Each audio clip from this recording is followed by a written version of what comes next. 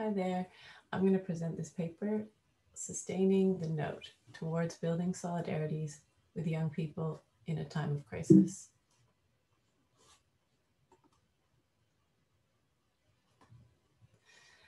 So the overarching question that we're looking at today is, in times of increasing complexity and crisis, how might we work alongside young people to sustain activist efforts and facilitate healing?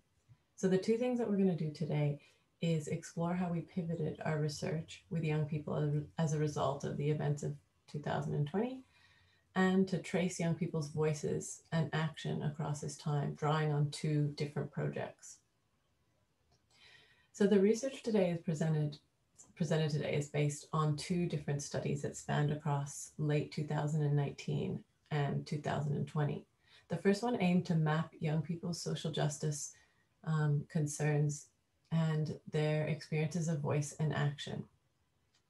And that was the first phase. The second phase was going to implement an action-oriented program with an overseas partner, but of course that didn't end up happening.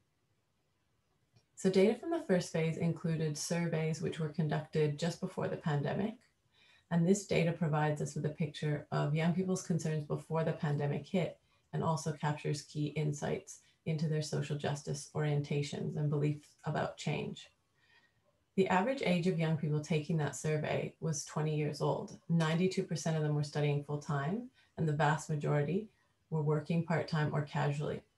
And almost half had a parent or both parents born overseas. So by April this year, we shifted the individual and group interviews online. And these data gave in-depth insights into how young people were experiencing lockdowns, isolation, and the economic fallout that saw them lose their jobs. But as we will outline in the coming slides, the cascade of the crises that occurred over this past year set us on a different path. Frustrated by the lack of action in the first project, we used the data to inform and develop a youth participatory action research project that could take place exclusively online with young people aged 16 to 25 across Victoria. This project aimed to mobilize young people's critical and creative skills to explore research questions that they develop themselves. It used a youth participatory action research approach, which is grounded in democratic knowledge production, and it involved adults and young people coming together to explore these important issues and create change.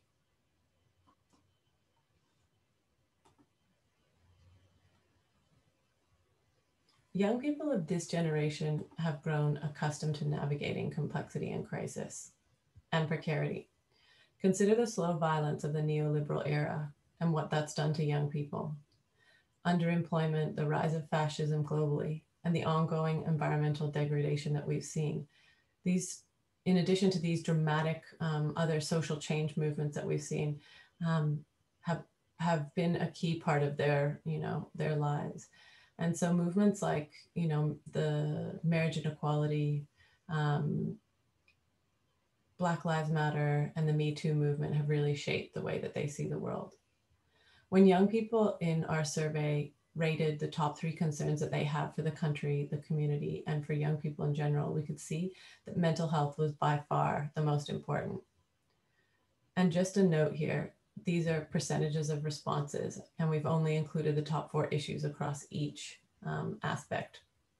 So it's not to say that unemployment, for example, isn't an issue in young people's communities, but it wasn't one of the top 4. So whilst mental health and drug and alcohol use could be considered a symptom of some broader social inequality and issues, such as those related to the environment, racism, discrimination, or underemployment, we can see that there are significant challenges that young people will have to face. And 87% of them believe that individuals were not to blame for the challenges that they had currently, and that 75% of them believed that significant disadvantage and social inequality was present in Australia. So the climate justice movement has brought a particular amount of a particular increase in certainty. The certainty of the future essentially is in question. And it's been the focus of young people's energies to voice their concerns over the past few years. In 2019 and 2020, we saw that Australia was ravaged by bushfires, known as the Black Summer, and it saw climate concerns become a real reality. Young people had already been doing this fight globally, and it was a really big issue in Australia for young people. So it was only earlier in 2019 that thousands of young school children walked out and protested the Australian government's lack of action and urgency in addressing climate change. Young people felt as though they were not being listened to by politicians when the Prime Minister said, "What we want is more learning in schools and less activism." So as we sat in January this year, watching Australia burn, young people looked around for leadership, words of hope, and acknowledgement that their fears about climate change were real and justified, but these never came. The irony of this statement by a lead politician telling young people not to exercise a democratic right and organize is not lost. This sentiment is so clearly reflected in some of the survey data and the interviews that we conducted. So we had 76% of young people believing that politicians just don't value their voices. And young people in the interviews said things like, in Australia, we don't value the voices of young people. We see them as, not being able to understand the situation or have anything good to say. I don't think the majority of young people are going to be able to expect things that were just given to other generations. The world's changing now in so many ways, young people can't keep up in terms of looking after basic needs. When young people's hope is threatened, well-being is compromised, and so are conditions for social change and a just society. This is drawing on the work of Ginwright and Prilatensky. If, as Ginwright tells us, healing is political and not clinical, then we must work towards building spaces for hope with and alongside young people.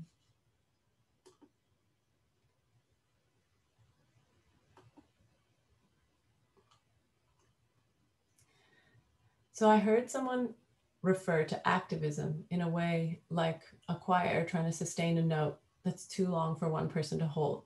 Someone will have to drop out to breathe, but others will be carrying the note, and they'll come back in and let someone else drop out. It doesn't sound like there's gaps in it. It sounds like there's one unbroken note. With the onset of COVID-19 and the dramatic impacts on young people, we found ourselves at a turning point and a taking stock moment as researchers. In quiet moments and private spaces, we sat with the voices of young people in our minds. In thinking about this quote by Taylor, we thought there's a crucial question here around how we work with them in a time like this. We could see from the data that young people were facing challenges and struggling with what they called an existential crisis in conditions that had already become really challenging throughout the pandemic. So we thought, how might we work alongside them to sustain these efforts? We felt the need to do the work of healing, resisting, and conspiring to change the current system. We set out to begin a participatory action research project that used arts to work alongside young people and have the potential to open up these crucial spaces in which they can make sense of their everyday lives, which were changing very rapidly, share the collective grievances that they had, the individual pains, and some of the aspirations. This is what we imagined, where possibilities for healing were political. We worked alongside a youth-led social enterprise to co-design and deliver 7 workshops and over a dozen individual and group support sessions over the life of the project so far.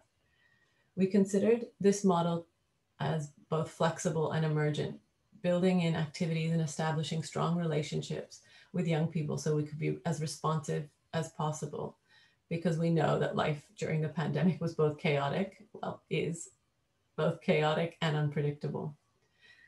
So some of the young people in the collective did both social change and creative work. And so some of the creative mediums that they used to explore the topics that they chose were poetry, song, film, sound, graphic design, sculpture, drawing, photography, surveys, podcasts, blogs, and video diaries.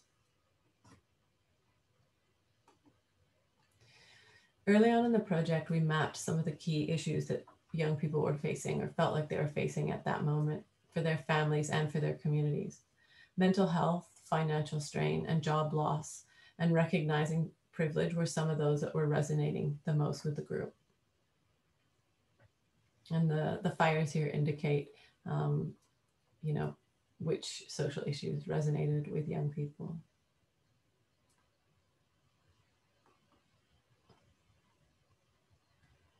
So some of the key research questions that were developed through the topics that young people were identifying, and some of these are taken directly from them, can fit into these four broad areas.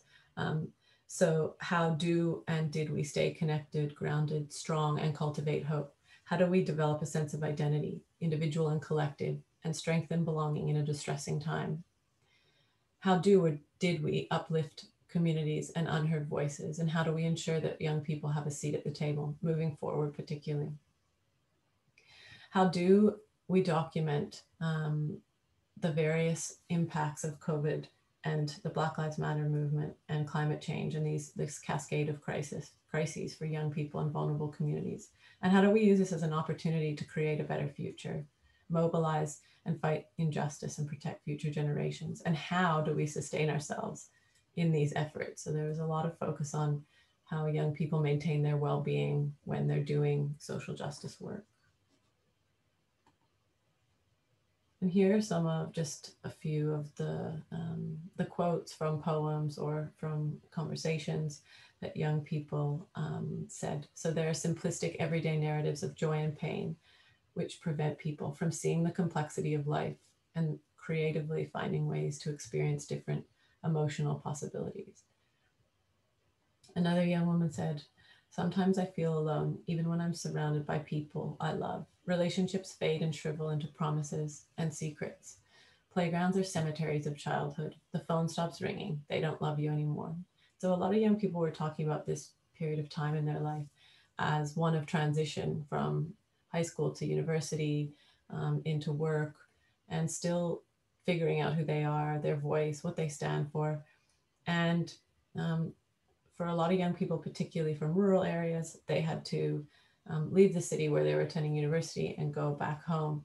And so all of this disruption and social isolation really played on people's sense of who they were and the kinds of supports that they had. And so these were some of the things that were coming up in the workshops. And here's just a collage of some of the creative projects, and they're still a work in process. So they're just finalizing them now. And some of them have been films looking at mental health and toxic positivity on social media.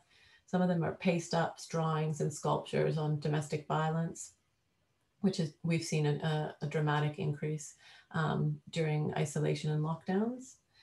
A YouTube channel exploring how creatives were surviving lockdown, and a short film exploring the struggles of identity and gangs. These were just some of the creative work that young people have begun to craft for their social change campaigns.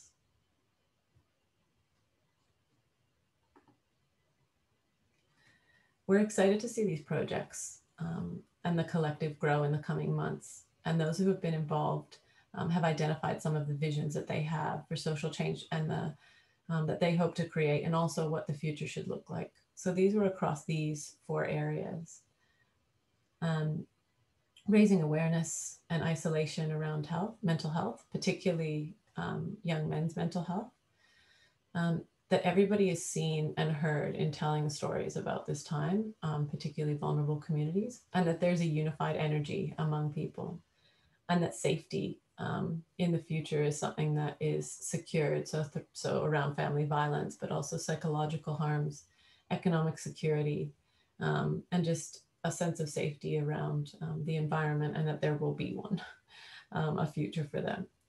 and then building communities for healing and activism. So we did, obviously, I'm sure like a lot of people noticed that the social, that physical distancing really did result in social isolation, and people were really keen to connect and rebuild in new ways, and to do the work of healing from the collective trauma of the pandemic. So whilst we haven't really had enough time to begin analysis or reflect more deeply about this project, we can say that doing action research during a pandemic has required us to carefully negotiate our roles as scholar activists to foster situated solidarities with young people.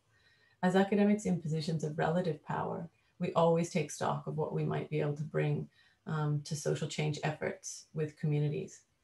But this is really tough when you're facing significant challenges and experiencing collective traumas, including, the researchers. So some of the key challenges that we found during this project was, of course, navigating online modes of engagement and trying to foster a genuine sense of community when we're all isolated. It's been a tremendous learning curve, and we found that building relationships with participants took a lot longer than it does in person. And trying to connect them with each other and build collaborations across the projects and change efforts took much more concentrated effort and than if I think we were meeting up in person.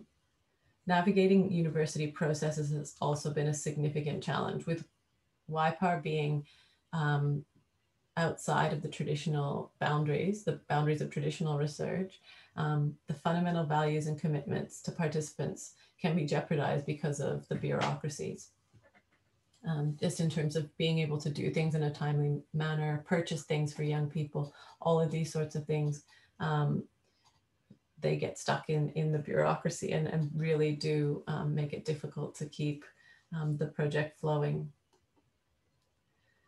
Just in conclusion, we'd really like to thank the young people who participated in this project. And hopefully it's something that we'll have a lot more to report on in the coming years, because this really is like a crucial time to do this kind of research. Thank you so much for listening.